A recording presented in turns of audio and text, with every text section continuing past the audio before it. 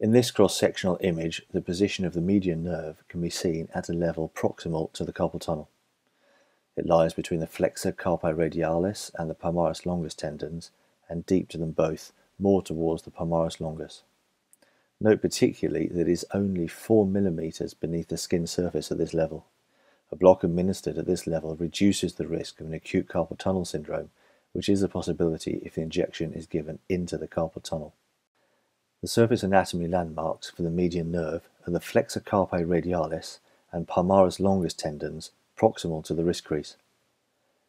The needle is inserted at 45 degrees, pointing distally, and 2 cm proximal to the wrist crease, so no greater than the depth of the undersurface of palmaris longus, around 4 mm maximum.